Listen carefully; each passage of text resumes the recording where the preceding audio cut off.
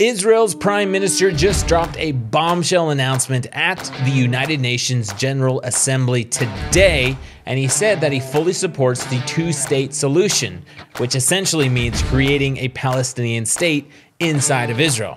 He might have just ruined his political career, but Israeli voters will decide that at the ballot box this November.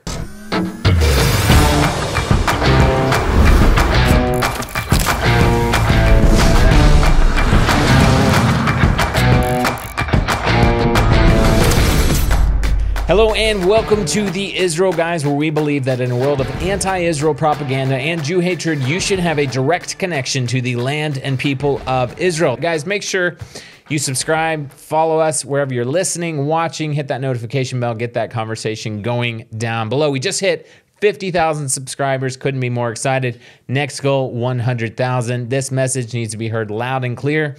Share the Israel Guys and help us out by hitting that subscribe button. We would love to have you join the team, and follow us on all the social media platforms at the Israel Guys. So just literally minutes ago, watched the speech live of Prime Minister Lapid.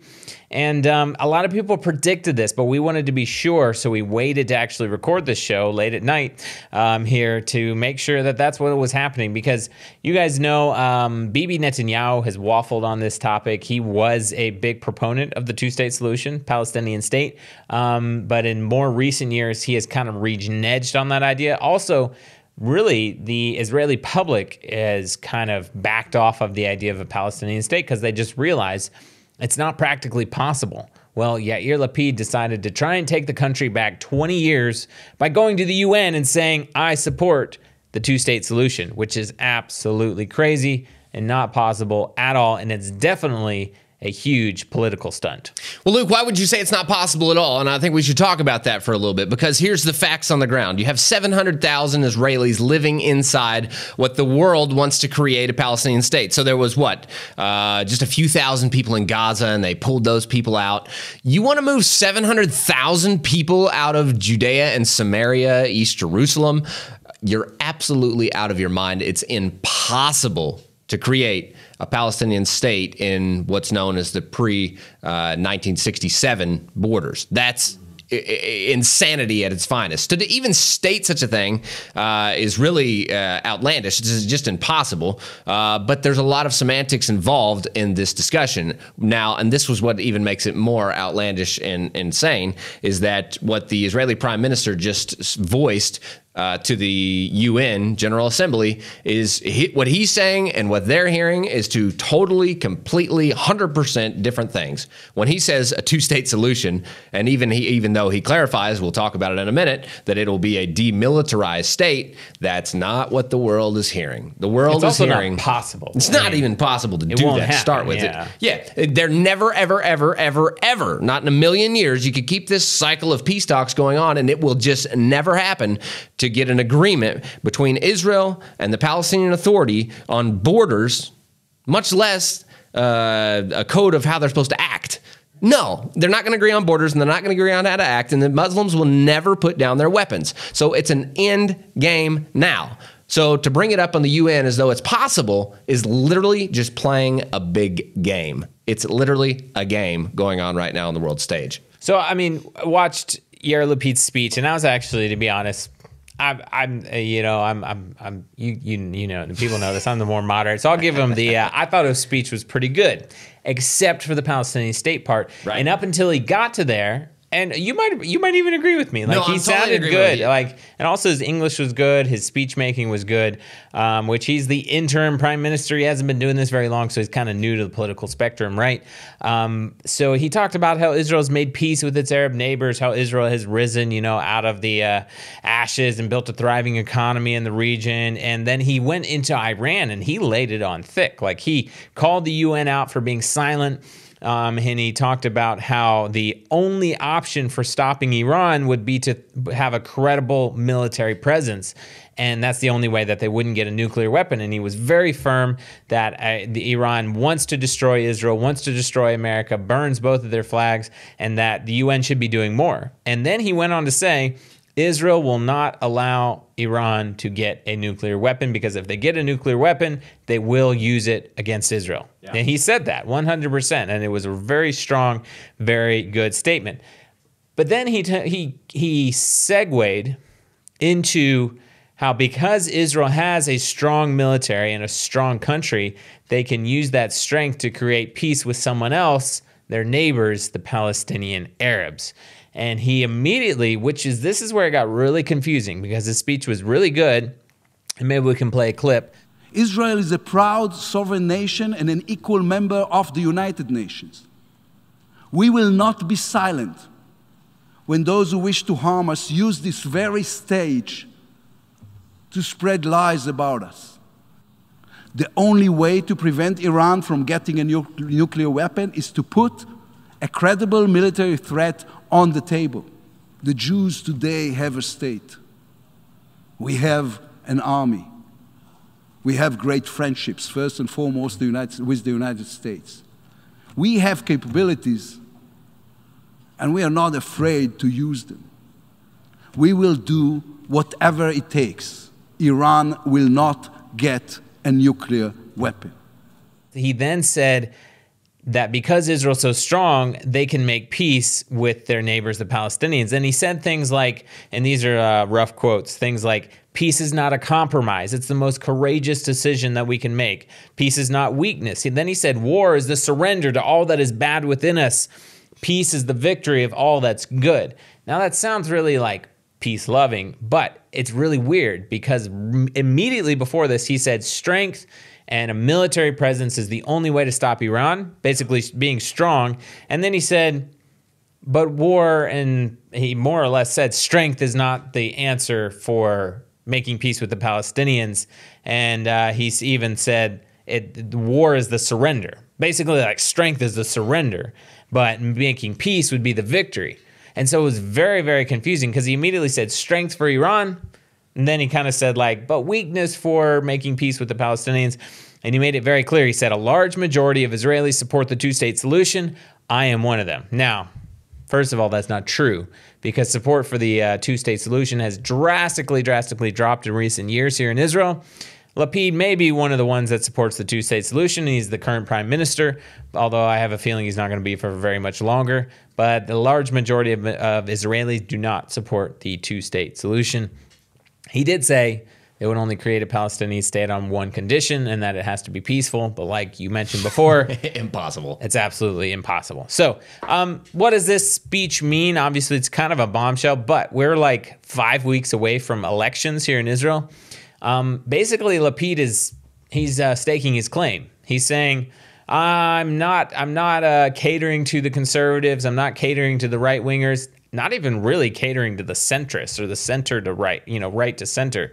He's basically saying, I'm left, and I want to head the largest liberal party in Israel, and I want to attract the left-wing parties and the Arab parties, and I want to be the head of the largest left-wing party.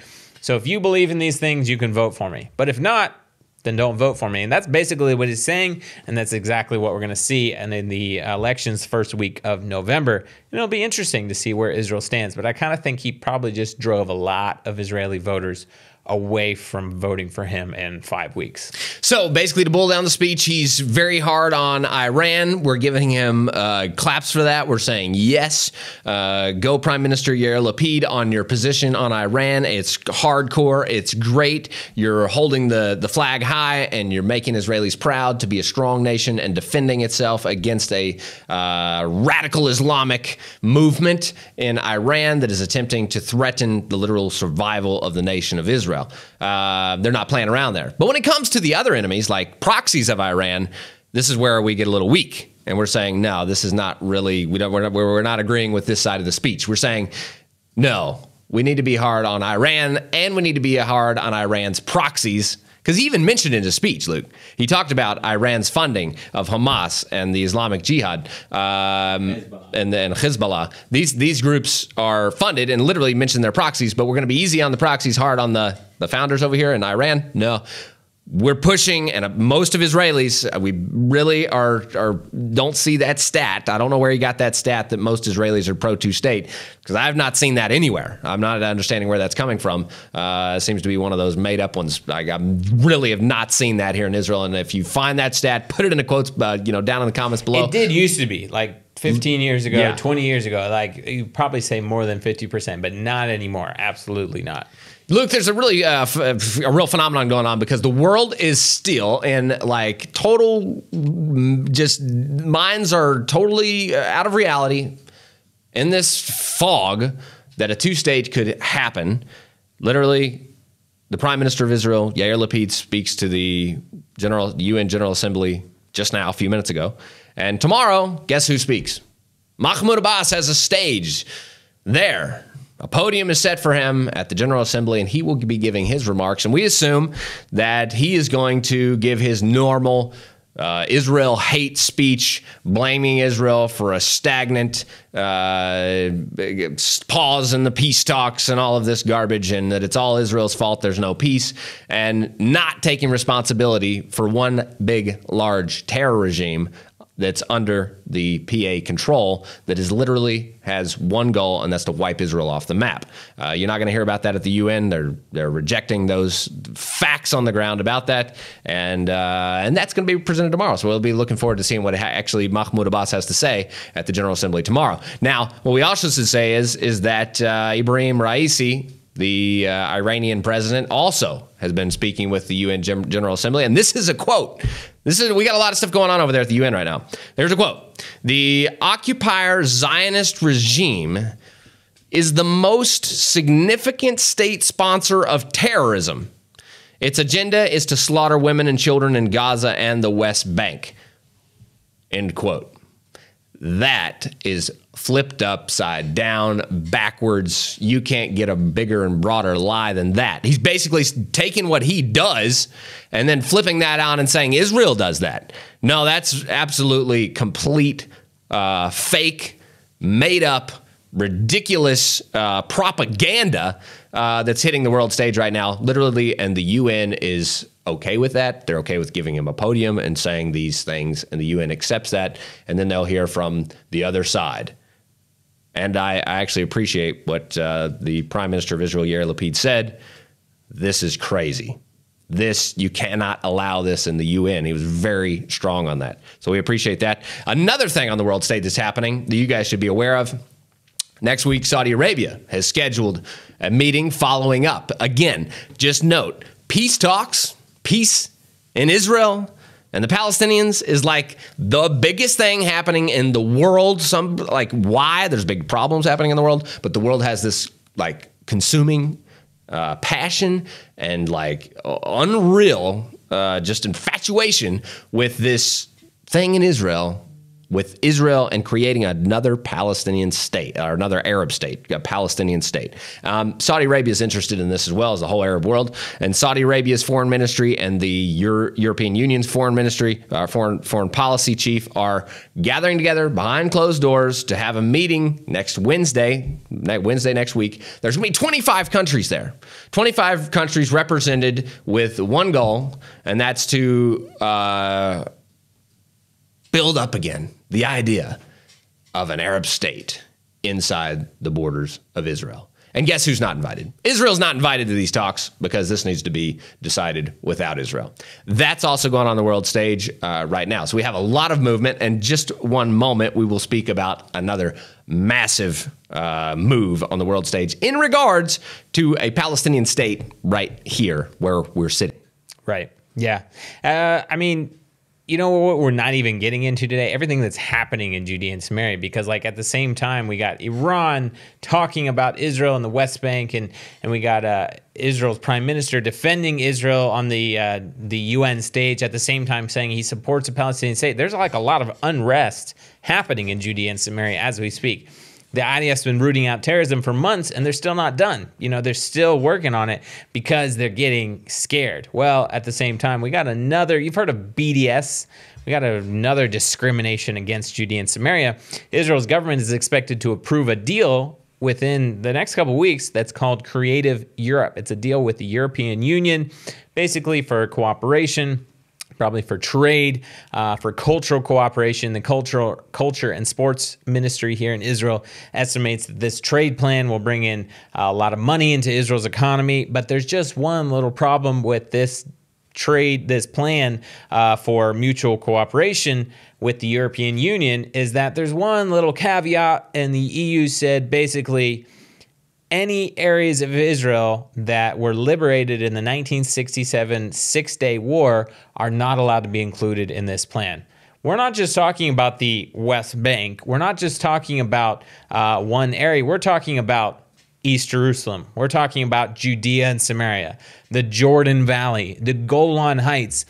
A lot of people don't realize you've literally just cut out like most of Israel. Yeah. I think actually we should do a series on location sometime where we just drive the actual map of Judea and Samaria, and then the Golan Heights, you include that, you include Jerusalem, you're just taking out Israel. So the European Union says, we're interested in a trade program, a cultural cooperation program. It's going to bring, tens of millions or even tens of billions of dollars into our each individual countries and in countries in Europe. But any areas that we decide we don't like, basically half of Israel or more, can't be included, right? There's already 53 signatures of members of Knesset who actively oppose Israel signing an agreement like this that actually discriminates against Israel's biblical heartland, including some from the ruling coalition government. And to be clear, a lot of Israel's Knesset members oppose deals like this. A lot of them even oppose a two-state solution or a Palestinian state. Many in the coalition, opposition, a lot of members of Knesset, they're thinking clearly. They're not like Yair Lapid. They oppose these types of things, and they're for all of Israel being the sovereign state of Israel, the Jewish nation in the Middle East, right? But speaking about discrimination against so many parts of Israel, BDS, which stands for Boycott, Divestment, and Sanctions against the Jewish state, has been going on for years, and it's well-funded, and it's an organized attempt to destroy Israel's economy, which basically means that products that are made or come from any of these parts of Israel, they're discriminated against in many parts of the world. Many governments and countries discriminate against these products so that you can't purchase them just because they come from a small Jewish town in Judea and Samaria. Well, our good friends at Blessed by Israel are fighting that discrimination and that BDS by actually bringing Israeli products from small Jewish businesses in Judea and Samaria to the United States, and they're shipping them directly to your door. Blessed, BUYIsrael.com. We have a link in the description below. They're sponsoring the Israel guys. They've come up with their own version of BDS, and it stands for Blessed, Bless, Defend, and Serve the People of Israel, especially those living in the biblical heartland. And right now, many of you guys have already joined the Heartland Challenge. That means you pick a product from Judea and Samaria, a small Jewish business, and you only use that product from Judea and Samaria. And Blessed by Israel makes it super easy because you go to their website, you use the code INVEST at checkout for $5 off your first order, and you purchase a product that supports a small Jewish business in the biblical heartland of Israel, the place that the world is discriminating against. You can now support those people and those businesses and those products. And it's so easy. You just go to blessedbuyisrael.com, click the link in the description below, get $5 off if you use INVEST at the code for checking out. And you are fighting BDS. You're fighting world discrimination against this very place right here. So join the Heartland Challenge. Pick a product that you'll only use from the biblical heartland. Go to blessedbuyisrael.com. Guys, we're getting back to Judea and Samaria and what in the world is going on the world stage. We've got the UN going absolutely bonkers right now with the idea going back. Let's step back like 20 years back to or 30 years even to Oslo Accords and peace talks and all of the craziness. You know what happened when that happened? Well, basically street riots broke out, and literally if this conversation continues, you will see more bloodshed and riots and terrorism in Israel. Because guess what? When Israel is weak and talks about peace and negotiates with a arch enemy, that proxy army of Iran that's right here on Israeli soil, when they act weak, that proxy rises its head and fights furiously against the country. You're about to see it. If Israel continues down this road, you're about to see a lot of mess, unfortunately, here in Israel. There's another level. Well, one of the most, we have two major players on the world stage right now that are causing trouble, and we've talked about one, Iran. Now we have another one out there, that's Russia. Russia is actually getting involved right here where we're sitting. Or they're trying. They're trying, desperately. They're making noise. They're Hopefully making noise. they can't actually do anything boots on the ground. Well, the fact is, Luke, they've been in the region for a long time. Sure. And they have been promoting anti-Israel things within the neighborhood for a long time. So whether they've been actually in Israel is the question now. We know that they have, since 2015 to 2018, we actually know that they employed 630,000 troops into Syria. Now, that's a lot of troops. And why in the world? There was a civil war going on. You were talking Russian troops, like 63,000 Russian troops in Syria?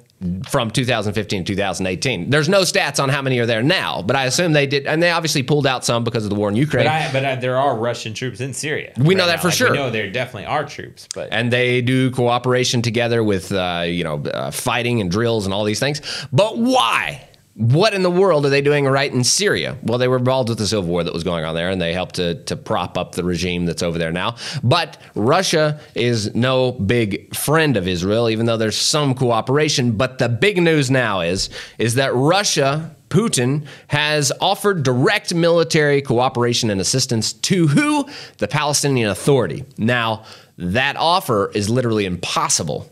Well, like his offer is basically to send Russian troops into Judea and Samaria to help the Palestinians, which can't even happen because Israel would not allow it. And obviously they can't just sneak in. I mean, maybe they could smuggle a few in, but they can't just sneak their military in. We're speaking about Russia. But I mean, just the fact that Russia publicly announces that they want to help the Palestinians by sending their military into the West Bank is just, I mean, if that's not a threat. No, it's a major threat. What is? It's a major threat. And that's what is literally happening now. We have Russia, knows the neighborhood very well, is right on Israel's border in Syria. They've had troops there for a long time and a lot of troops there at certain points.